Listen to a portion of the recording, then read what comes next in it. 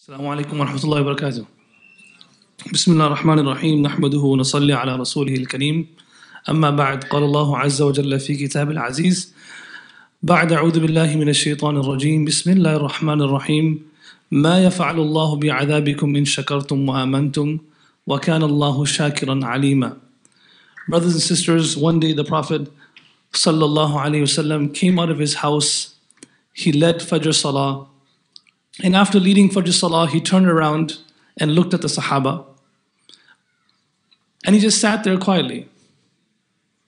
And this was not something shocking to the Sahaba because they know at this point in the Prophet's life that most of the time the Prophet would stay quiet. كَانَ سُكُوتُهُ أَكْثَرُ مِنْ كَلَامِهِ. His silence was far more than his speech. كَانَ لَا يَتَكَلَّمُ إِلَّا فِي مَا يَرْجُو ثَوَاهُ. He would only speak when he would expect a reward from a statement. So yes, it is not wrong to say that if we study the words of the Prophet ﷺ, we study his actions, we are not going to get his entire life until we know and analyze what he was doing in his silence. Because most of his life he was staying quiet. And it's one of the greatest sunnahs to just stay quiet. A lot of disputes can be resolved by just staying quiet and not snapping back. So the Prophet ﷺ turned around and he's looking at the Sahaba and he didn't say nothing until Ishraq. He prays Ishraq, sits back down, looks at the Sahaba looking at his beautiful face, the same face that many people saw and accepted Islam immediately after seeing him.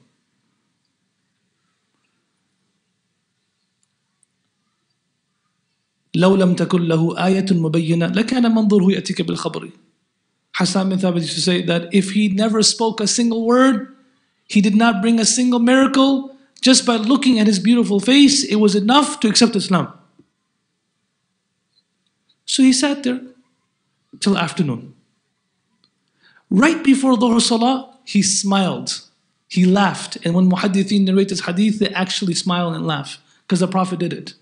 He smiled until you could see his teeth, the nur from his teeth. Then he led Dhuhr Salah. And then he turned around again. And he sat there till Asr. And I'm going to interject here for a second. Allah, through His infinite wisdom, created us in this era. Because if we take the same Abdul Rahman, same person, and Allah created me at the time of the Prophet ﷺ, our attention is so limited that if you were to be sitting in front of the Prophet of Allah ﷺ for half an hour, and he wasn't saying anything, we probably just left. Because even when someone speaks, we can't pay attention for that long. One of my teachers found out that on YouTube we have 2 times faster. You know what I'm talking about? And I don't know how this person found out. He doesn't even have a smartphone. When I came to meet him in Benori Town, he asked me, Abdul Rahman, do you listen to things on this, like you press 2 and it goes faster? And I said, yeah. He says, don't do it. He said, don't do it. I started doing research about this. And he said, this is actually going to mess up your brain. You're always going to want to hear things quicker. Even when my wife speaks, I'm 2 times faster. I wish there was a button. Like just touch your head, right? That's what people start doing. And then he said something interesting. He said, look at the sunnah of the Prophet. Just think about it. If you were sitting in front of the Prophet sallallahu alaihi wasallam, would he be speaking 2 times faster? Or perhaps maybe 0.75%. Because كان يتكلم بالترتيل والانفصال. He would speak slowly. He would separate each word. A person who's listening to him could literally count the words that he stated. So if we were to sit in front of the Prophet of Allah sallallahu alaihi wasallam with the same mindset, we'd be like, na'udhu billah. So the Prophet ﷺ was sitting there till Asr, didn't say a word. After Asr, he sat there till Maghrib, didn't say a word. After Maghrib, he sat there till Isha, didn't say a word. Then he was going home and Abu Bakr radhiallahu anhu followed him. And he asked him, he said, Ya Rasulullah, he didn't ask him why he stayed quiet because again, that was normal. The Prophet would stay quiet. But he asked him why he smiled. Because every gesture of the Prophet of Allah ﷺ was recorded by the greatest students that ever walked on the face of the earth, the Sahaba. They asked these questions. Why did you smile, Ya Rasulullah? The Prophet ﷺ, he mentions this long hadith. And I'm going to summarize 2-3 narrations, and at the end, these are 3 narrations I'm going to share with you, and all 3 illustrate one basic, fundamental principle of Allah. All 3, and this is why the Prophet smiled all 3 times. What is that basic principle of Allah? Shaykh Yusuf bin Nouri, rahmatullahi alayhi, when someone used to take acceptance in takhassus fil fiqh, a specialization in fiqh, very difficult specialization in Binori town, he would say to these students, he would say in Urdu, but I'll say it in English, he would say to them, you have to try really, really, really, really, really hard to fail. He would say it really 5 times. In Urdu, you have to, let me repeat myself. You have to, which college professor or med school professor or someone who's advising you will tell you, you have to try really, really, really, really, really hard to fail. And students will be like, what? Like, actually, it's very easy to pass. And then he would say, this is not the principle of this madrasa, this is the principle of Allah. You actually have to try really, really, really hard to fail. Allah will constantly give His servants opportunities after opportunities after opportunities to pass, to succeed, because Allah loves us. And Umar ibn al-Khattab, when he used to recite this verse, he would cry, مَا يَفْعَلُ اللَّهُ بِعَذَابِكُمْ إِن شَكَرْتُمْ وَآمَنْتُمْ.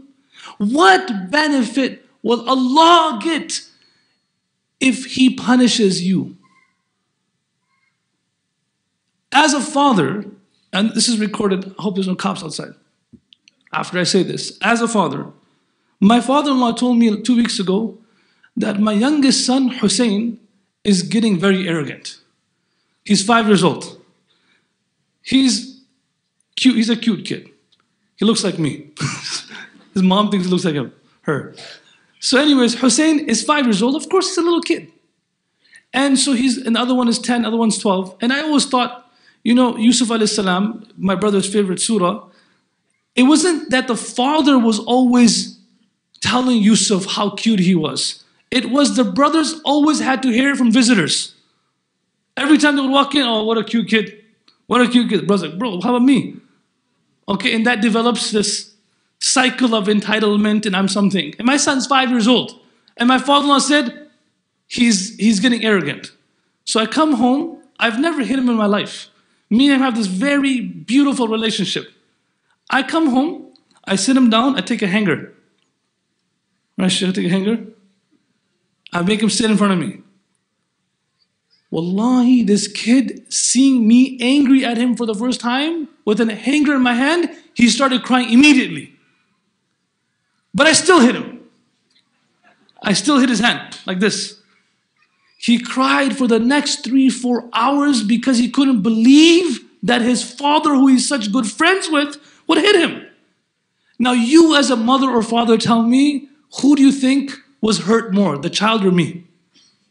Of course it was me. I just tapped him. But he was hurt, he was crying. I wanted to go hug him, kiss him, but I couldn't. I just said, leave him alone. And the whole night I was thinking about it. Now, this is a ridiculous example to illustrate, do you really think Allah wants to punish us? He loves us. He loves us more than we could ever imagine. Hence, He will always give us opportunities after opportunities, this pathway to paradise. There's no trick questions. The Houston Astros got sanctioned because of one small thing. They figured out the off-speed pitches. They just because if you know the pitch that's coming, you can smack it out of the park. That's all they need to know. What pitch is coming? Brothers and sisters, Allah told us every pitch that's coming. Allah told us every pitch of shaitan. He illustrated every single trick of shaitan. He did not leave anything hidden. There's a trick question to trick you into Jahannam. Actually, there are things to trick you into Jannah. Jannah. Just think about that for a second. This is the Prophet ﷺ sitting down. And Abu Bakr says, Ya Rasulullah, why'd you laugh? The Prophet ﷺ, he says, can I get this book for a second? Brother Habibi, I know you're writing, but I want this book. The Prophet ﷺ, he says, as I was sitting, the scene unfolded for me on the Day of Judgment that will take place. Sahih Hadith in Abu Dawood. A person will come to Allah and Allah will give him his book of deeds in his left hand. May Allah protect us. Say Ameen. There will be people who will get their book of deeds in their right hand. Some will get in their left hand and some will get it from behind their backs because they will tie their hands behind their backs. They will refuse to take it. And they will fall on their knees. وَتَرَى كُلَّ أُمَّةٍ جَاثِيَةٍ. They will kneel in front of Allah. Allah will then tell the angels, وَأَمَّا مَنْ أُوتِيَ كِتَابَ وَرَاءَ ظَهْرِ. Shove the book in their hands. And it will be behind their back like this. Allah protect us. So this person will get his book of deeds in his left hand. Allah will say, اقرأ كتابك. He'll start reading. He will see nothing but sins, not even one good deed. Every single page will be full of sins. Allah will ask this person two questions. أَظَلَمَّكَ كَتَبَيَّ. Did the angels who recorded your deeds, did they do any dhulm upon you? Did they record something that wasn't yours? This person will say, La ya Rab. This is my book. It has my name all over it. Allah will then ask, are there any sins that are not recorded? He will say, La yughadiru saghira wa la kabira illa ahsaha. Every minor, major sin is recorded, even the ones I forgot about, I was reminded now.